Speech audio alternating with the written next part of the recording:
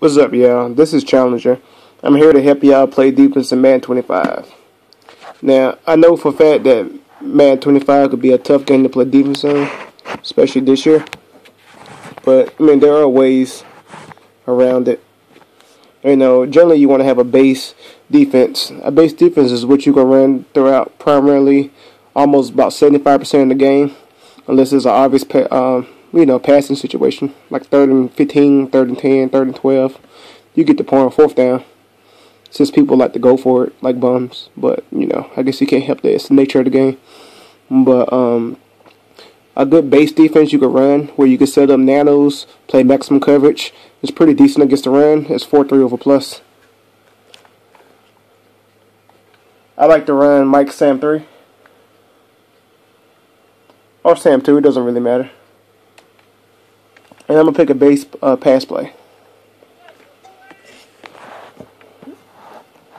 Oh, Lord. I'm trying to get my camera straight. Sorry about this, y'all. Bear with me. But, to set up a blitz, effective nano from this formation, all you got to do is just crash your D-line to the left and zone your middle linebacker. I have to put him in the purple so it could cover the sidelines and do press coverage. Now, doing press coverage, will give you a two-man underlook. Will kind of like discourage your opponent from throwing to the sideline. And another thing about having a base defense, you want everything to look the same. Now, having everything look the same means everything, because that way your opponent won't know if you're blitzing, playing maximum coverage, and you just totally confuse your opponent. But anyway, crashing your D-line to the left will make a nice little edge heap, and you should get your outside linebacker to come screaming up the edge. I'll show you. Oh, Lord. Of course they mess up on practice. I'll do it again. Crash your D-line left. And that's all you should do. Boom. Outside heat. Now, like I said, bring your corners and play press coverage. What else? If you're trying to play max coverage from this formation, what you could do is you could audible the two-man under. And of course you could, put one of your defensive tackles in the spies and drop both of your defensive ends, in hook zones. Or if you want to play maximum coverage, you could audible. I'm going to reset the play. Just put him in the purple, him in the spy, flat zone, to give that max coverage look. It doesn't really matter what you do with him. Just whatever comes to mind.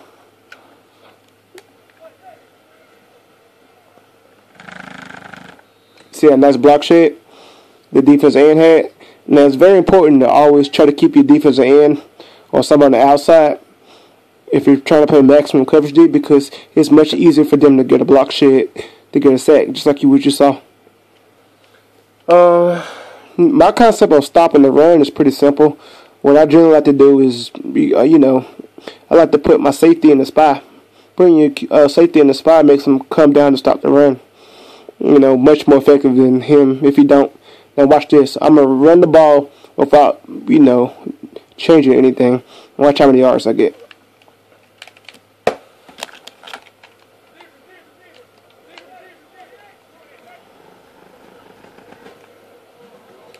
I roughly got about 6 yards right there. Now, if I put my safety down in the QB spy, my free and my strong, they'll come flying down to the line of scrimmage and they'll basically play the ball a lot more better and effective. And this will take that 6-yard gain to maybe a 2 to 3 yard gain, which is very, very effective. And sometimes you'll get a loss if your opponent try to bounce. I'll show you.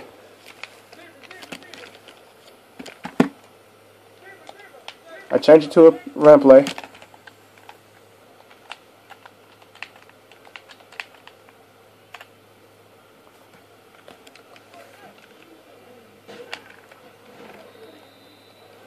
I'll do it one more time. That wasn't a good example.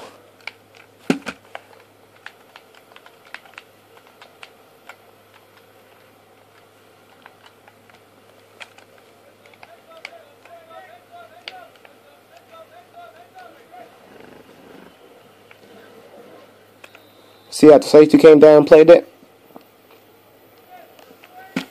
Like I said, when playing defense, you want everything to look the same. You want to be able to set your blitz up, like what I showed you first, be able to play max coverage defense, and be able to play run defense.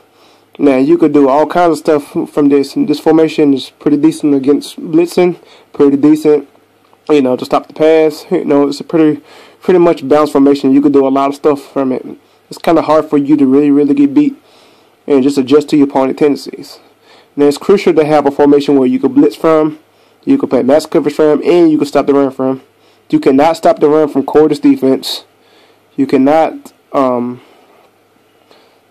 cannot really shut down nobody with the pass with a bunch of linebackers like you have on the field right now. But in this type of zone coverage, you could definitely you could definitely cut down his rates.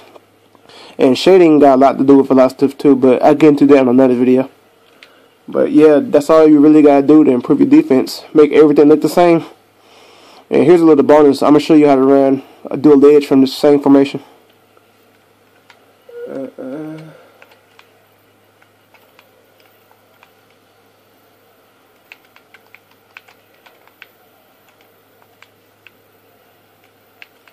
Now what you do is you spread your D-line, crash them left, shift your linebacker, your outside linebacker to the left, re-blitz him and zone the middle linebacker. This should create dual edge heat.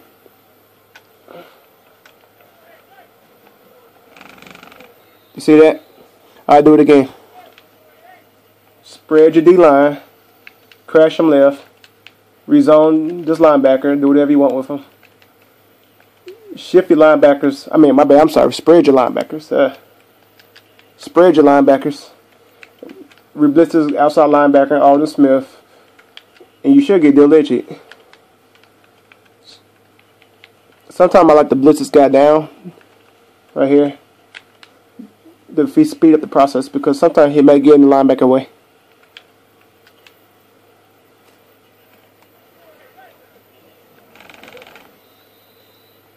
But yep, that's about it, y'all.